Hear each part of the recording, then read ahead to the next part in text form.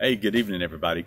I'm glad you could join with us tonight. Still doing our Wednesday night studies online, but man, it was great to see everybody that got to make it this last Sunday morning for the Sunday morning service at the church. Well, that was such an exciting time. I really feel like everyone else enjoyed it, but probably not near as much as I did. So it was great to see everyone that I got to see. For those that maybe weren't able to make it, we missed you guys, and we look forward to seeing you guys just as soon as you're able to make it for a service. But like we said on Sunday, going through the rest of the month, we will be having our Sunday morning services, 11 o'clock in the sanctuary there at the church. Going into June, we'll start looking at Sunday school, Sunday night, Wednesday night, that sort of stuff. But for right now, Sunday mornings at the church, and Wednesday nights still online. And of course, we still have our morning minutes going Monday, Wednesday, and Friday. Just a devotional thought for you first thing in the morning. I usually have those posted usually around 5:30 or 6. There's been a couple times where I've gotten it out up a little bit later, around 7, but usually it's early morning, so you do still have those to look at too. But anyway, let's go ahead and jump in tonight with a word of prayer. Dear Heavenly Father, thank you for this evening. Thank you so much for another evening we can study your word together. And again, like I said a moment ago to everyone, man, this last Sunday, thank you so much for that. Thank you that we could all be in the church together and worshiping and fellowshipping together. It was just an awesome time. Great to see everybody. It just really just was so awesome. And we thank you for that. We continue to pray that everything will continue to go smoothly as things are reopened around our country. And I just pray that you continue to keep everyone safe, and those that have been affected with the virus and different things going on, just pray that you would touch them and heal them soon, Lord. And just pray that you bless our time together tonight as we study your word again and continue our Core 52 series. And we just thank you for what you're going to do. In Jesus' name, amen. So from the early days of our study in Core 52, the very beginning, we saw that man chose sin over a relationship with God. Now, even though he was placed in a perfect environment, he was only given one rule, still he chose sin. Now, that's not to say that Adam and Eve, when they sinned, that they were willfully, knowingly choosing sin over God, as in they knew all the consequences, because we know they were deceived. But still, that's ultimately what their decision led to, was sin over a relationship with God. And so from way back in Genesis chapter 3, we see man standing in need of redemption, restoration. And we see him standing in need of forgiveness of sins, of a Savior, of one who would take away his sins. And we see man in need of a word that we're going to talk about tonight, and that is atonement. And so we see all the way back in Genesis chapter 3 the need for atonement. So what is atonement? Well, I'm glad you asked, because we're going to talk about that tonight. And we're going to get into what exactly atonement is and why we need it. So we see we're still going to be in the Old Testament tonight. We're still going to be in the Old Testament. We're about maybe halfway through the Old Testament portion of our study. And I was looking at the other day, a little over a quarter of the way through our Core 52 series. And so we're going to be still in the Old Testament. But just in the Old Testament, I want you to think about how much we've seen Jesus. Now, we could step back, and you've probably heard a preacher say this, including myself at different times. The entire Bible is about Jesus. Now, we read the Old Testament and we never see Jesus' name, but it's about Jesus. It's always pointing towards Jesus. And then in the New Testament, it's Jesus' arrival. And then after he's gone, it's pointing back to Jesus and pointing ahead to his second coming. So the whole Bible is about Jesus. In our time talking through Core 52 in the Old Testament, we've seen the prophecies about Jesus, and we've seen his prophecies about his birth, about his death. We've seen him compared to Moses, compared to David. We've seen prophecies about him being rejected. We've seen so much about Jesus, and we're going to continue that tonight. You see, like I say, we'll still be in the Old Testament, and we're still going to be talking about Jesus. Tonight we're going to talk about atonement. And again, you can't talk about atonement without talking about Jesus. And also, as far as we're going to talk about Jesus again tonight, you can never go wrong talking about Jesus. And so we're going to continue on tonight. We're going to look at a passage we've actually touched on a few times in our series already. When we were in Psalms and we were looking at some prophecy stuff, we jumped over to this passage. It's Isaiah 53. Isaiah 53. So a super familiar passage of Scripture. And it's one that's very vivid in its prophetic statements. It's one that when you read it, if you know the story of Jesus, if you know the story of the Bible, when you read this passage, you can't help but see Jesus. And so we're going to read Isaiah 53, and then we're going to talk about atonement for a few minutes. So Isaiah 53 says, "Who hath believed our report, and to whom is the arm of the Lord revealed? For he shall grow up before him as a tender plant, and as a root out of a dry ground. He hath no form nor comeliness, and when we shall see him, there is no beauty that we should desire him. He is despised and rejected of men, a man of sorrows and acquainted with grief. And we hid, as it were, our faces from him. He was despised, and we esteemed him not. Surely he hath borne our griefs and carried our sorrows, yet we did esteem him stricken, smitten of God, and afflicted. But he was wounded for our transgressions, he was bruised for our iniquities. The chastisement of our peace was upon him, and with his stripes we are healed. All we like sheep have gone astray. We have turned every one to his own way, and the Lord hath laid on him the iniquity of us all. He was oppressed, and he was afflicted, yet he opened not his mouth. He was brought as a lamb to her shears as dumb, so he openeth not his mouth. He was taken from prison and from judgment, and who shall declare his generation? For he was cut off out of the land of the living. For the transgression of my people was he stricken. And he made his grave with the wicked and with the rich in his death, because he had done no violence, neither was any deceit in his mouth. Yet it pleased the Lord to bruise him. He hath put him to grief. When thou shalt make his soul an offering for sin, he shall see his seed. He shall prolong his days, and the pleasure of the Lord shall prosper in his hand. He shall see of the travail of his soul shall be satisfied. For his knowledge, by his knowledge shall my righteous servant justify many, for he shall bear their iniquities. Therefore will I divide him a portion with the great, and he shall divide the spoil with the strong, because he hath poured out his soul unto death, and he was numbered with the transgressors, and he bare the sin of many, and was made intercession for the transgressors." As we talk about atonement tonight, I want us to see just a few quick things about it. First, I want us to see the purpose of atonement, the purpose of atonement. Now, in order to discuss the purpose of atonement, it's important that we know what atonement is. Now, atonement is defined as reparation for a wrong or injury. Reparation for a wrong or injury. Now, of course, when discussing the Bible, we know that the wrong that is being atoned for is the sin of mankind. In Isaiah 53, as we were reading, I don't know if you saw it, but there were a number of different ways that sin was described. We read there about our transgressions. We read about our iniquities. And then, of course, we also read about our sin. And they're all talking about the same thing.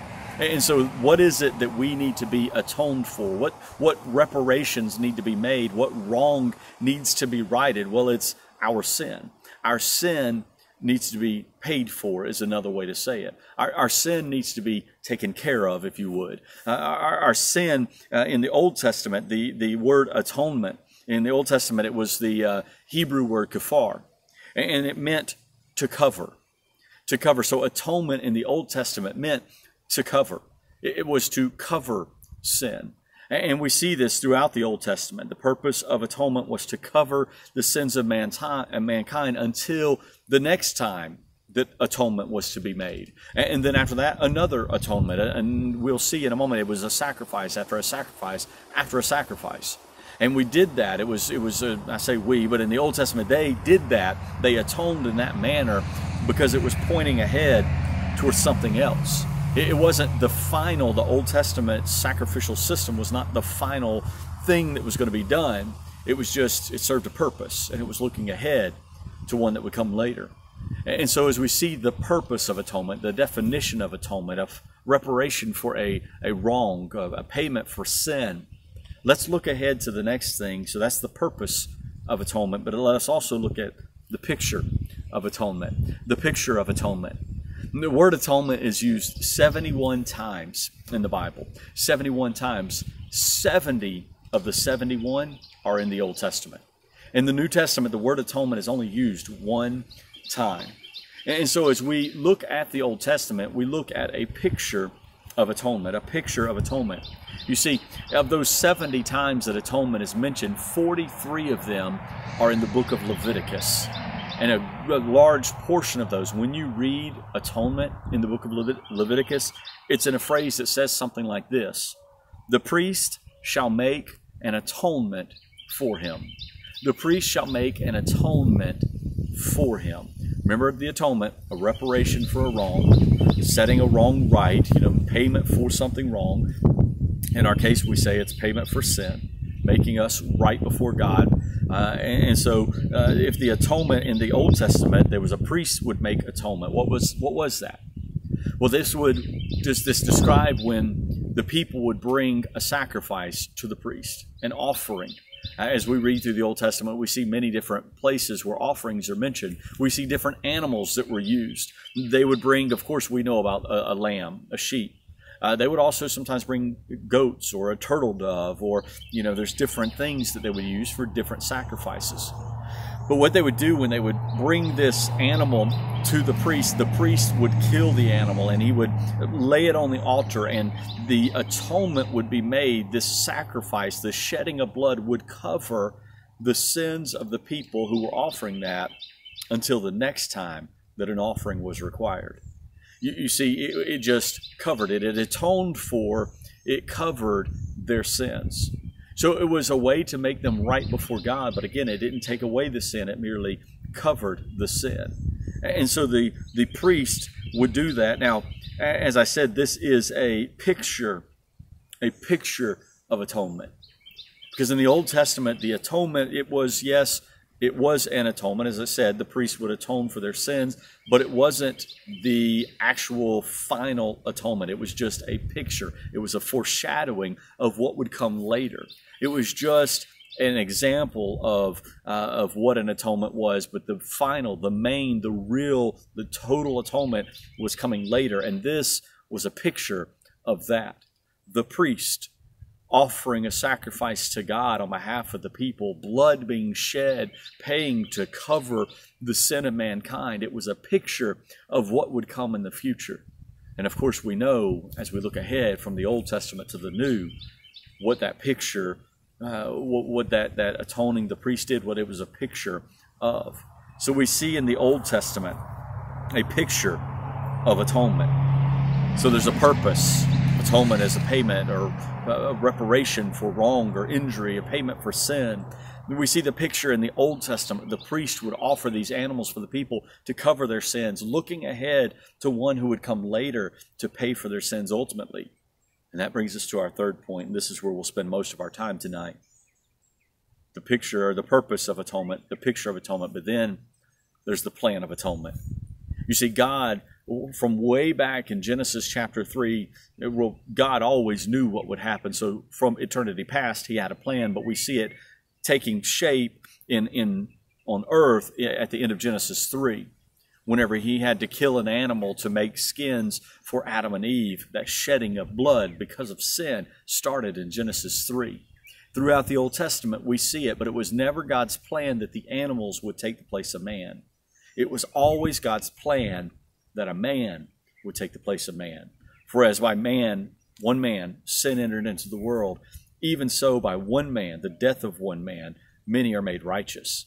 And we'll see that tonight. The ultimate plan for atoning for our sins was not the blood of bulls and goats and sheep and any other animal. The ultimate plan for our atonement can be found in Isaiah 53. You see, as you read Isaiah 53, remember, this is still a few hundred years before Christ. But we know, if you're at all familiar with the Bible, you know the prophecy you read in Isaiah 53 is pointing ahead to Jesus Christ, the Son of God, the Messiah, the Savior of mankind, the one who would come, born of a virgin. He would live a perfect sinless life. He would serve and minister for about 3 years in a public ministry where he would do many miracles and he would teach many powerful teachings and preach sermons. And then at the end of that, out of jealousy and hatred, the religious rulers of his day would have him crucified. But he didn't fight it. He went willingly. He laid down his life. He said, no man takes my life from me, but I lay it down. He went to the cross and he died. He was buried on the third day, or he was buried in the grave, and on the third day he rose. And then some days after that, some 40 days or so after that, he ascended back to the Father, where the Bible says he makes intercession for us. That is that picture. The priest and the animals, they were pointing ahead to Jesus and the sacrifice that he would make, the atonement that he would make. That was the plan.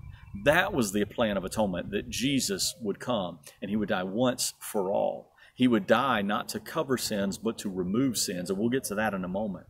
But we see in Isaiah 53 this prophetic passage pointing towards Jesus some 700 or so years before he ever arrived. Now, as you read the words of Isaiah 53, and again, read it again. You know, I ran through it real quick at the beginning, but I want you to go back and read through Isaiah 53. Take some time and enter into, acknowledge what exactly is being talked about. It's not just some storybook story. It's not some fairy tale. This is the Son of God, Jesus Christ, that it's talking about. And think about, he is bruised for us. He is beaten for us. By his stripes we are healed. He is rejected. He is despised. He is mocked. All of that because of your sin and because of mine. And so we see in Isaiah 53 this prophecy about Jesus and what he would do to atone for our sins. And again, he would be wounded for our transgressions, bruised for our iniquities. He would endure the grief, the sorrow, the shame, so that he could be an offering for sin, for our sin. I noticed a phrase as I was studying Isaiah 53 that jumped out to me in a different way. You know, I've probably seen it before. Obviously, I've read this passage many times. But tonight, when I was thinking about atonement, this just jumped out at me more. It kind of leapt off the page.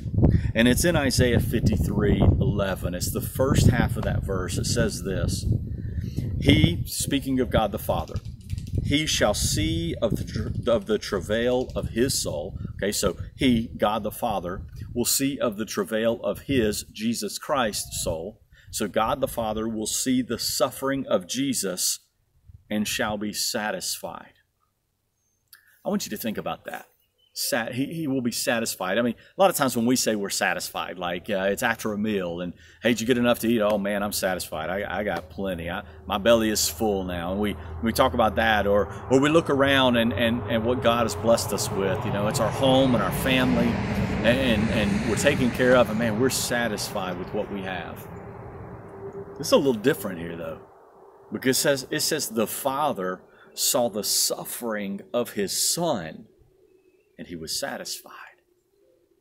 Again, this just jumped off the page to me as I'm thinking about atonement, making right the sin, a reparation for wrong and injury. It was the wrath of God over the sin of mankind that was satisfied. The suffering of Jesus satisfied the wrath. The suffering of Jesus satisfied the debt that was owed. The suffering of Jesus satisfied the punishment that God was going to have to pour out on mankind for their sin. He looked at his Son being sacrificed. He looked at his Son suffering. He looked at his Son being broken and battered and bruised and beaten. And he looked at him, and the Father was satisfied. As a father, I cannot imagine a scenario where I would see a child of mine suffer and the word satisfied would come to mind. But you see, God loved us so much, he gave us his Son to suffer in our place, to suffer for our sin. He made him to be sin who knew no sin, so that we could be made the righteousness of God. You see, he was satisfied that Jesus was sacrificed. Again, I'm amazed by that thought. Let's jump over to the New Testament for a moment. Romans chapter 5, verses 10 and 11 say this: For if, when we were enemies, we were reconciled to God by the death of his Son, that he was satisfied so we could be reconciled, much more being reconciled, we shall be saved by his life. And not only so, but we also joy in God through our Lord Jesus Christ, by whom we have now received the atonement. There's that one time the word atonement is used in the New Testament. You see, we read Isaiah and we say, okay, so Isaiah was saying someday there would be atonement. Someday God's wrath will be satisfied. Someday this will happen. It couldn't happen by the priest and the blood of animals. That did not satisfy the wrath of God. That merely, if we could, and this doesn't do it justice, but merely appeased it for a time. It covered the sin for a time. But in Romans 5, we see that it wasn't just a future event. In Romans 5, it had happened. In Romans 5, Paul is writing and he says, hey, we have atonement because of the death of Jesus. That the reparations have been paid. The payment has been secured. He took on all of the punishment. He satisfied the debt. He satisfied the wrath of God. God saw his suffering, his death, his burial, his resurrection, and now he's satisfied. We can have forgiveness of sins. We can have life eternal because of this. Now, there's something interesting as I was studying on atonement, and I told you I read the Old Testament and I looked at atonement and it said to cover. One time it's mentioned in the New Testament, the word atonement. Now, the principle is there throughout the New Testament, but the word is mentioned one time. And in the Greek, the word that's used in the Greek that's translated atonement in the New Testament, it doesn't mean to cover. It means to exchange. Now, maybe that doesn't matter to you. You're like, well, whatever. I don't understand why that's a big deal. Here's the thing. Old Testament. You've sinned. Here's an animal. We'll sacrifice it. That blood will cover you. You're covered until the next time. Think about like insurance. You know, insurance, you get insurance coverage. That's, hey, this will take care of you if something happens, but you're going to have to renew again next year. And then you're going to get coverage. And then it's going to cover you in case something happens. And then you're going to have to get it again, okay? Cover. Now, exchange. It's different than covering. You see, I referenced a verse a moment ago, but the Bible tells us that God made him, Jesus, to be sin, who knew no sin, so that we could be made the righteousness of him, so that we could be made the righteousness of God. We exchanged places. Jesus took on him our sinful nature. He took on our sin on the cross, and in exchange, if we accept him as our Savior, in exchange, we accept his payment. In exchange, he gives us his righteousness. So it's like we have these dirty, filthy rags on, and Jesus is there in a pure white robe, and he says, hey, let me have those dirty rags, and here's this white robe of my righteousness. I'm going to exchange this with you. It's not just a coverage. It's not just insurance because something may happen. This now is an exchange. You now are righteous, and I am made sin for you. That is atonement. We are made righteous because he was made sin.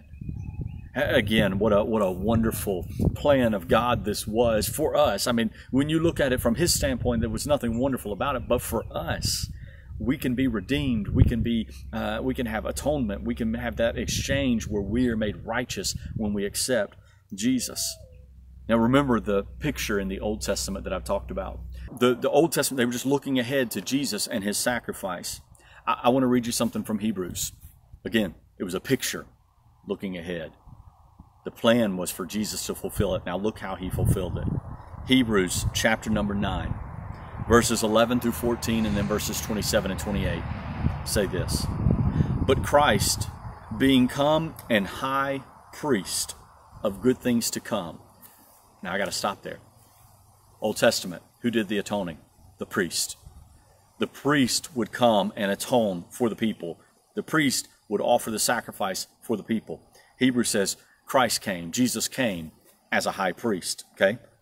But he didn't stop there. But Christ being come and high priest of good things to come by a greater and more perfect tabernacle, not made with hands, that is to say, not of this building, neither by the blood of goats and calves, but by, are you ready for this? The Old Testament, the priest sacrificed an animal to cover. Jesus in the New Testament is the high priest. So he's come to do the offering, but it's not an animal, no, but by his own blood. Jesus was both the priest and the sacrifice. What the Old Testament pointed towards wasn't a priest who would come and do a sacrifice. It wasn't a sacrifice that would need a priest. Rather, it was pointing towards Jesus, who was both the priest and the sacrifice, because by his own blood, he entered once into the holy place. And that's that picture of, in the Old Testament, the Holy of Holies, that presence of God where the priest would go in and would offer sacrifice to God in the Holy of Holies. And it says here that Jesus entered in one time. This wasn't an annual thing or every few months or a different feast. It says that he entered in once into the holy place, having obtained eternal redemption for us, having made atonement one time for all eternity. For if the blood of bulls and of goats and the ashes of an heifer sprinkling the unclean sanctifieth to the purifying of the flesh, how much more shall the blood of Christ, who through the eternal Spirit offereth himself without spot to God, purge your conscience from dead works to serve the living God? Hey, if that could cover your sins, if the sacrifice of the priest and the animals could cover your sins, cover the flesh, cover your sins for a while, how much more then could the precious blood of the Son of God do when he died one time and walked boldly into a holiest of place and placed his blood there as a sacrifice for your sins? How much more then does that cover you for all of eternity? And that exchange and that purging, that wiping clean your slate so that there's no sin there anymore. Then verse 27, 28. And as it is appointed unto men once to die, but after this the judgment. So Christ was once offered to bear the sins of many, and unto them that look for him shall he appear the second time without sin unto salvation. He died one time. That's all he had to die, one time for everyone's sins. All who will call upon him shall be saved, the Bible teaches us. And he will come again, it says. He will come a second time, and he will not come to die for sin. Rather, he will come to receive his church to himself. So we see the atonement, the suffering that we read of in Isaiah 53, the image there that we see of Jesus Christ coming some 700 and something years later in the New Testament. We see it fulfilled. We see it fulfilled perfectly. That picture of the priest offering the sacrifice was fulfilled in the plan, the fulfilled plan of Jesus coming as both the priest and the sacrifice. He atoned. He made reparations for our sin. He paid the penalty. But as I've said many times, Jesus paid it all, but now we have to accept that payment. So what about you? As we read about Jesus paying for your sins, and we're all sinners, the Bible tells us, when we read about the payment that he made for our sins, look, that payment is no good unless we accept it. We are still on the hook for our sins unless we accept that Jesus made that payment. Unless we believe that he came, he died, he was buried, he rose again the third day, all to pay for our sins. Unless we receive that, then it's a payment that's been made for nothing. It's a payment that's out there, and it's this payment saying, hey, somebody claimed this. We have to claim the payment. And so what about you? Have you accepted the atonement that Jesus offered, that Jesus made? Have you been redeemed? Has that wrath of God been satisfied on your behalf? It has been satisfied as far as Jesus is concerned, as far as God is concerned, but now you just have to receive it. The atonement of Jesus. Again, read in Isaiah 53, and it's pointing ahead towards that work that Jesus would do. Let's pray, and let's just thank God for this atonement. Lord, thank you so much that you loved us so much. You sent your Son to die for us. You sent your Son to make atonement for our sins, to make payment for our sins, to satisfy your wrath, and the payment, the debt that was owed was satisfied in him. God, we thank you for that. As difficult as Isaiah 53 is to read and to enter into and to understand of just what Jesus went through, as difficult as it is to read about the anguish that he suffered, God, we thank you for it. Because without that suffering, we could not be redeemed. And Lord, we would not have had atonement made for us. So God, we thank you for that. I pray for each one watching this, if there's any that have never accepted Jesus as their Savior, I pray that they would recognize today he's done it all already. He's paid the debt for them, not just a picture to cover their sins, but rather he's done everything he needed to do to exchange places with them. He's done everything to take on their sin and give them his righteousness. All they have to do is receive it. So Lord, I pray that you would work mightily on those hearts and those minds that may be watching, of those that may be watching this evening, and just work in their lives that they might recognize their need for a Savior. And we thank you for it in Jesus' name. Amen. All right, folks, thanks again for being with us tonight. Don't forget, this coming Sunday, 11 o'clock, Sunday morning, we'll be at the church. We'll have our morning service. Again, I look forward to seeing you guys. Man, it was so good to get to meet with y'all this last Sunday. I know y'all could probably tell I was a little emotional and all, and a bit of a basket case, but man, it was so good to have y'all there. And this week, it'll be even better, because last week it was just, I don't know, I was like so out of sorts. I don't know if you could tell that or not, but I just felt so out of sorts all morning, because for 2 months I was looking at nobody, and now suddenly there were people, and it was just so exciting, and I was just, man, it was overwhelming. So I really look forward to seeing you guys again this Sunday, and let's get back into that rhythm, into that routine of being together and fellowshipping and worshiping together. And man, I'm just looking forward to it. And so I'll see you this Sunday at 11 o'clock, and we'll have a great time together. You guys have a great rest of the week. I love you, and I'll see you Sunday. Take care.